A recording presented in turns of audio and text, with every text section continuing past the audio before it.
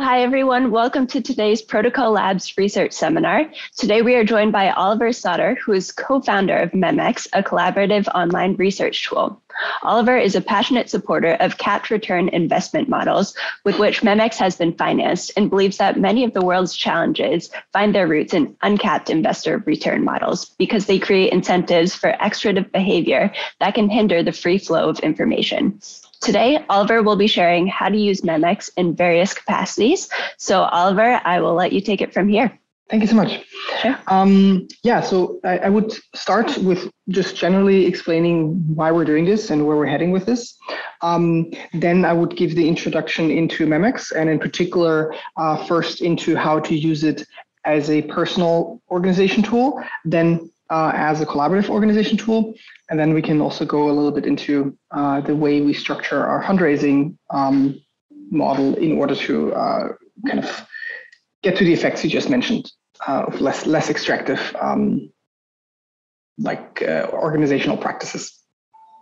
Yeah, so I founded Memex because it was clear to me that we're in a phase of society, humanity, where it becomes increasingly difficult to make sustainable, effective, and compassionate decisions.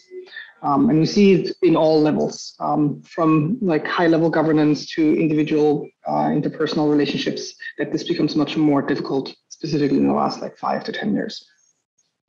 And it was clear that in order to make those good decisions, what we're lacking also is kind of good quality information that we can ingest in order to make those decisions, and being less polarized in the process.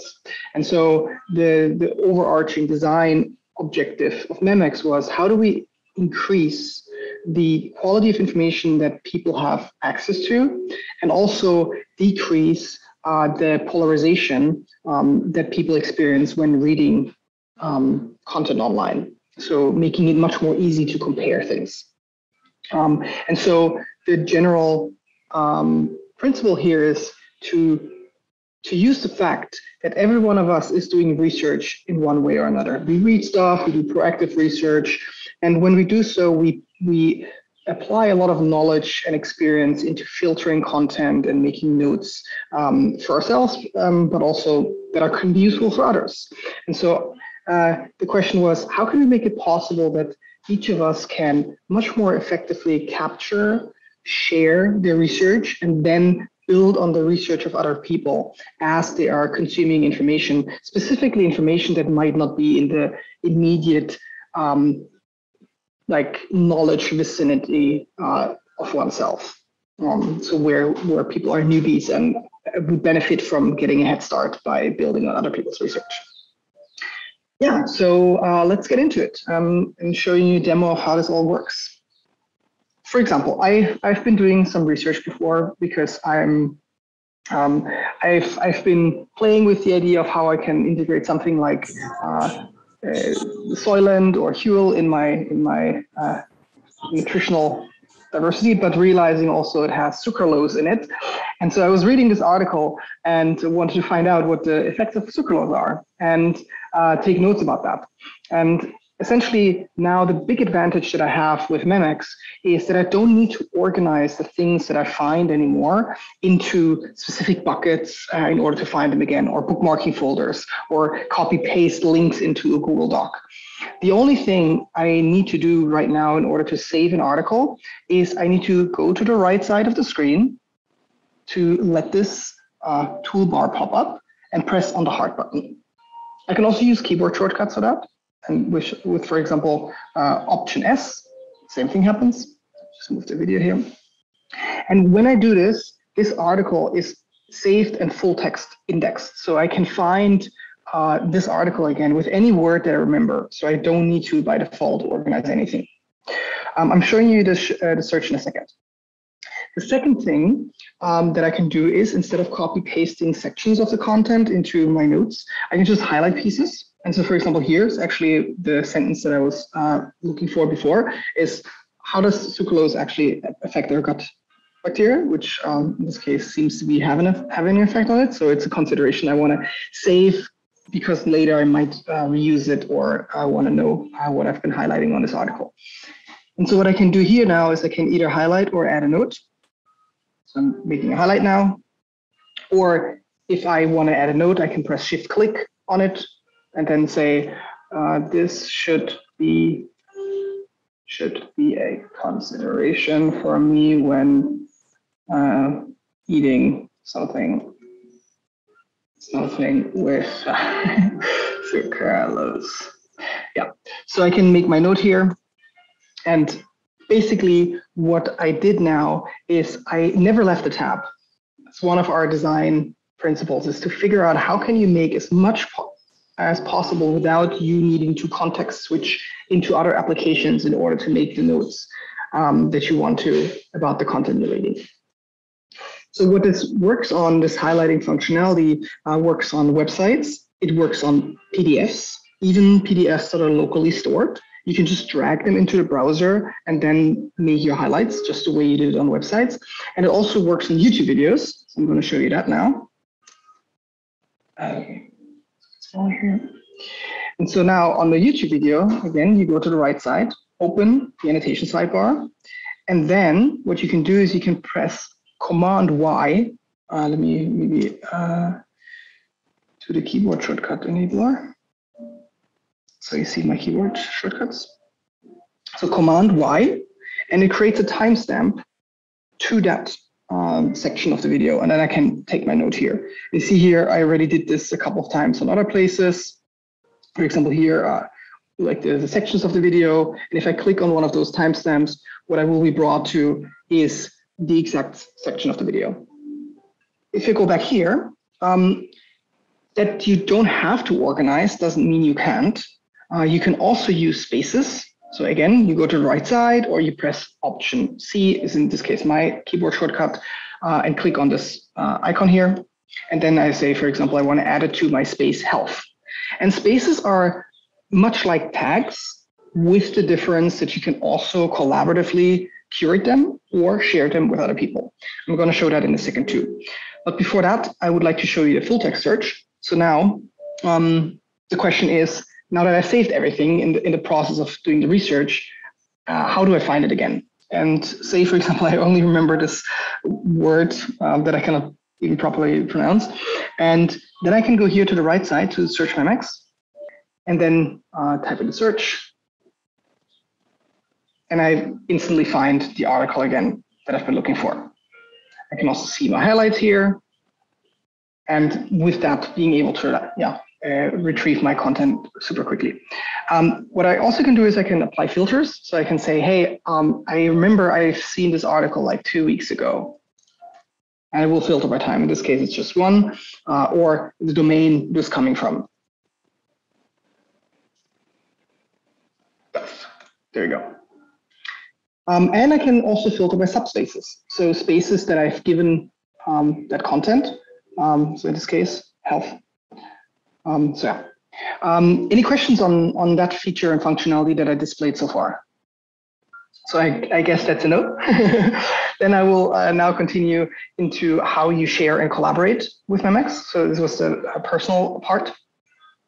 So if I'm now, for example, again, on this article, what I can do is I can go to the right side, again, open the sidebar, and then here, if I click on the 3 dots, I can share a space. And when I share a space, it will create 2 types of links. One is a commenter access, which means you can send this to anyone and they can view the content of these spaces and they can reply to the highlights that are on the space. And a contributor access, which allows them to also add their own pages and all own annotations. And the contributor access is, for example, if you want to run a reading group together or have a research project where you want to have multiple people adding async their content as they go. And the commenter access is more like if you want to share research with a group. Like say you asked for good resources, like me, good resources around our capped return investment model. So I have a space for that, and all of the things that I find that are relevant to people, I add there, and people can follow it. I'm going to open now the health one. Oh, actually, let me show you one that I know is pretty full. So this is our shared reading list of the company.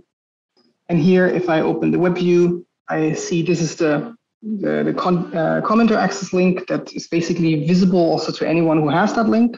So they don't need to have Memex installed in order to make use of the content that's in there.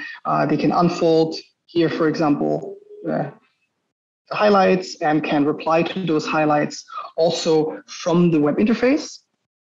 Takes a load here, and here they could reply. Even that's all without having Memex installed. But if they do have Memex installed, then they can also do that in context of the website. So I'm showing you this here. And then again, we can go to the right side. You see here the shared spaces. So these are all the spaces in which this page is in that I either follow or collaborate. And then I can unfold, for example, here, the one from the shared reading list, and see the conversation here about this particular annotation. You can click on the annotation and also see where this annotation is on the page. So one last thing about this is, in the beginning, I introduced where we want to go with this. And one of the design principles was, how do we make it possible to reduce polarization? And one of the things you see here maybe that could hint at where this is going is that a big problem of why polarization exists is because when I read something online, to get different perspectives is super difficult. You need to find the people first, then you need to check if they have read that article and check if they have any opinions or notes on that. And if you have multiple people, even worse, right? Like if you want to actually compare different perspectives. And with this, you are able to really quickly just say, oh, I want to see what people in this space have been annotating on this page, or what people in this space have been annotating on this page. And can, without the extra effort, once you have connected with the people and once they've shared some of their research, it becomes a serendipitous discovery of different opinions on a specific page. Memex is designed for multi-context work. So what we want to enable is once you've done and created an annotation, make it super easy for you to share it across multiple spaces. So if I go back to the annotation, you see here, this annotation has been added to 2 different spaces. So this means this annotation is now available in both of those spaces, and the conversations are separated out. So you actually can have different contextual conversations in both of those spaces. And adding it to a new space is really just adding it like this to a new space. And there you go. One of the things that we intend to do to make interweaving those different spaces with each other easier is that we want to make these spaces discoverable. This means these associations will be discoverable by other people, and the conversations that are happening in other spaces that are discoverable too. This means you are actually then able to see, someone has responded in the World Brain Shared Reading List, but also someone else in Evan and Ollie. And if I click on Evan and Ollie and it is a discoverable space as a recipient, and I mean as a recipient here, imagine here, the space association was visible, and you could then click on one of those spaces and jump to the other space, see what's there, follow that space, integrate it into your own kind of social knowledge graph, and jump basically horizontally discover the content that other people share, which is both an advantage for the recipient because they can now start discovering, but also for the sharer, because the person who shares can very liberally associate things to spaces and just say, well, all these spaces should be public, and meaning I can really effortlessly enrich my knowledge graph and other people can discover it without me needing to put in all of the effort of sharing every single space with every single person that I want them to have it. And basically, I would then separate out a kind of more public spaces, cluster of spaces that are discoverable, some that are more topically or focus on a specific collaboration between groups, and some that are maybe completely private that are then more like tags. And what we're very likely introducing at some point is filter ability by the location on this page, by the person it has been shared, or even things like how often it has been shared in multiple spaces, who has responded. But anyway, however we're implementing this, any feedback as you encounter the problem is highly appreciated in the process. And then we can understand what would actually help you filter down to the spaces, filter down this information in a meaningful way for you. Then the last feature that I would like to show is a very important one, is actually how do I get stuff out of Memex? Now that I stored everything there and I need it in the context of another collaboration that is not between Memex users, I want to get my annotations out, I want to get my links out, etc. And how do I do that? And so again, if we go just here to the dashboard, so we have this feature called the text exporter. And before I do that, I'm just limiting the search a little bit so we don't have too many results. So the text exporter is a feature that allows you to design custom text export templates. So I'm zooming in a bit so you can see what's happening here. So I'm using Roam, and I regularly, for example, tag people that I find and articles that I read where I like to contact the author. And I, like, for example, actually, let's make this example very concrete. I'm having here contact, space.contact. And in this space, I'm also having, for example, use case collab. So these are all the people that I think could have a need for the collaboration features that Memex offers, and I want to contact them for that. And I can now use the text exporter. That's what I do, is like I want to port these contacts over to Roam, including all the potential notes I made on these pages. And so I designed this template that suits this structure.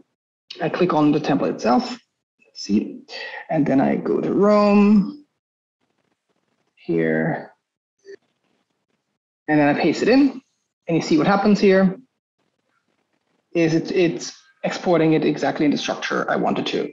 And it also, you see here, it created the right tags and the right spaces. So these are now linked with the wiki link structure inside Roam for me. Or if you use Obsidian or Logseek, or Notion, no, actually Notion doesn't support this pasting in, but Logseek and Obsidian support this too. So any kind of linked knowledge management tool, like Network Thought Tool, supports those too. That was already it in the basic form of what Memex can provide as a tool. Everything that I showed you is my personal production extension. So if you download it, you will be able to use all of this.